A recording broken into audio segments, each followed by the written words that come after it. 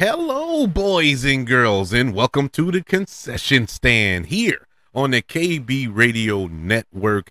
This is the review of the latest installment to the Saw franchise, the 10th film in the Saw franchise, entitled Saw X or Saw 10, however you want to name it, is all good.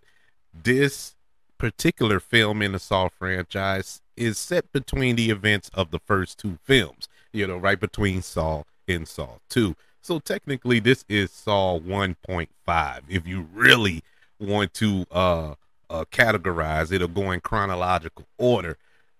This go around, we find John Kramer, who is Jigsaw, played once again by Tobin Bell. He travels to Mexico in hopes an experimental procedure may cure him of his cancer, later discovering the scam within the operation.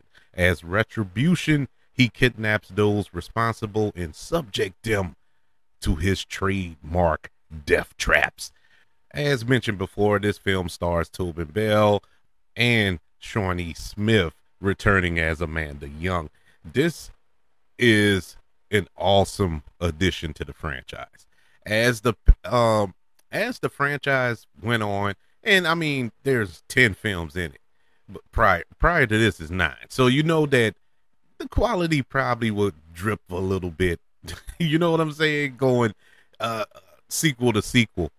And it did. It really started to nosedive and took a turn to really lean into the gore more than anything else and not really tell a compelling story as the first two films did. Well, I'll say the first three. The first three. And then it really leaned into the body horror aspect of it all. Now, this go around, this was a return to form. This was such a good film. It told so much. It really made the character of John Kramer a little more sympathetic. If you weren't feeling sympathy for his character already, we all know that he was suffering from brain cancer and he was going through so much, and Tobin Bell played him perfectly. Let's not forget, this isn't your typical villain. So it's all right to feel sympathy for him. And the reason I say that, technically, Jigsaw has never killed anyone. He's never killed you. He gave you the choice and he put you in these traps. But as far as physically killing somebody, he never did it, but he did give you the option to choose life. You just had to cut off a foot or a leg or or cut open your stomach and get a key out or something to that effect. But at the end of the day, it is initially designed, at least the traps are, for you to live. You just have to go through to get to. And you can still sympathize with the character of John Kramer. And this go around, you really do. And Tobin Bell really gives his best performance as John Kramer, aka Jigsaw, in this film. It was very, very heartbreaking what he was going through. You know what I'm saying? As a character, I really loved how you could relate to his character even more in this installment of the franchise. I love the addition of Amanda Young in this film. Her performance by Shawnee Smith, loved it. This was also her best performance as Amanda.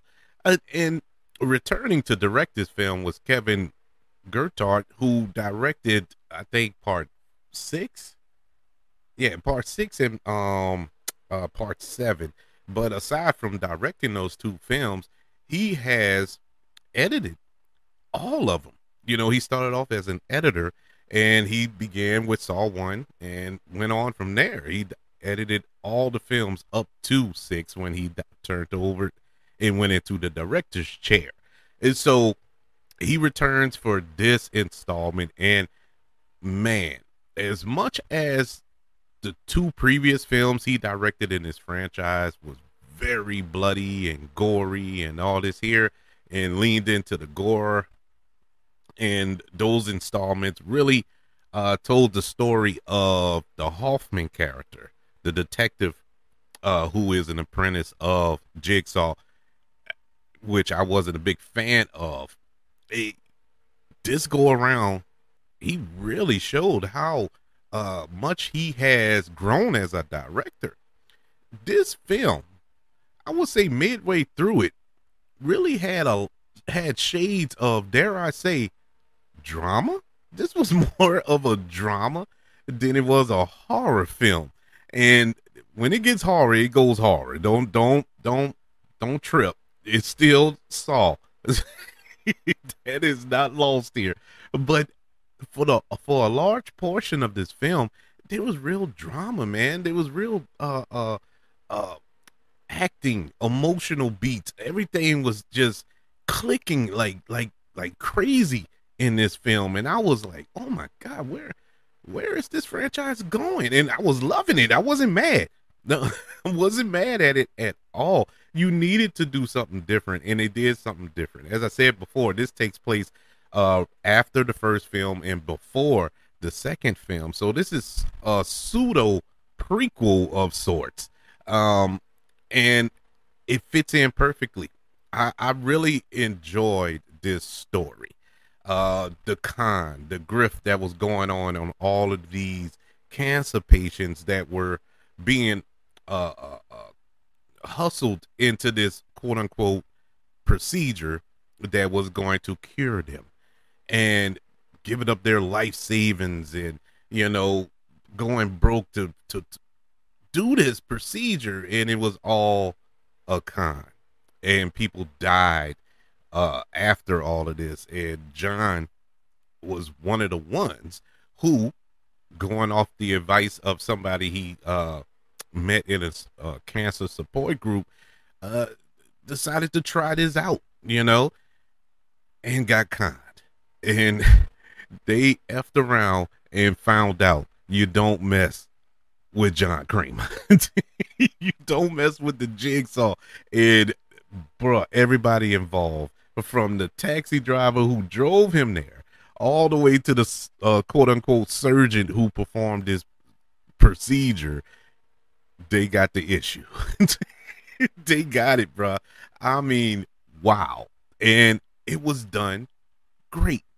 There weren't any elaborate traps. There was nothing that I would say was just out of the box crazy, because like I said, this takes place early in the Saw story, and he's still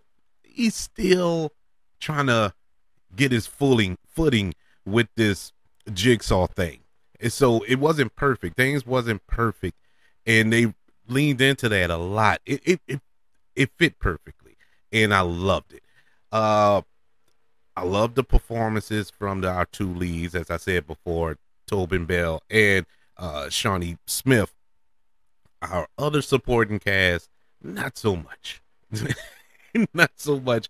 They were decent, but their only job was to scream, and so it wasn't it wasn't much of a stretch there for our supporting characters who were in these traps.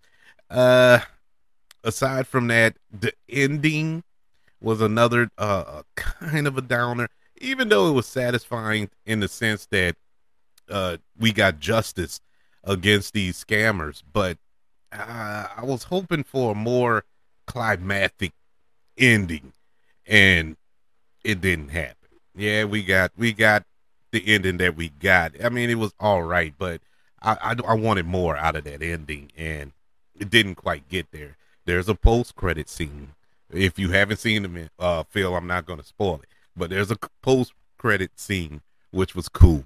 The post credit scene was like, oh man, okay, good, because I thought that individual was going to get away with something, but it didn't happen. But yeah, I did enjoy it for the most part. It is the second best Saw film in the franchise. I would want to say the best in the franchise, but that first one still is a classic. That first one was pitch perfect in my eyes. And so I don't think anything can touch it. But coming in at number 2 will be Saw X. Saw X was a great addition to this franchise. And to say this is the 10th film in this franchise, that is awesome that they were able to find a way to keep this franchise interesting. And kudos to them. Kudos to Kevin Gertart, Tobin Bell, who has been playing this character for about, 20 years and still doing an excellent job at it. All those involved in the production of Saw X, excellent job. Saw X, which is currently in theaters, gets a letter grade of a B+. I think it's, like I said before, the second best Saw film in the franchise. Really, really good job. I would like to know, have you checked out Saw X, or do you plan to check out Saw X? I would love to know. Email the show, kbradiopodcast@gmail.com. You can also look me up on all social media platforms. Just look up the KB Radio Network.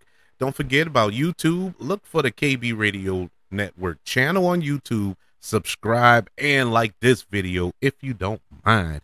Also, don't forget about the 5 stars, the reviews, and sharing this show if you're listening on Apple Podcasts, Spotify, iHeartRadio, wherever you may be listening to the concession stand here on the KB Radio Network. Everybody, thank you for joining me for this review of Saw X, currently in a theater near you.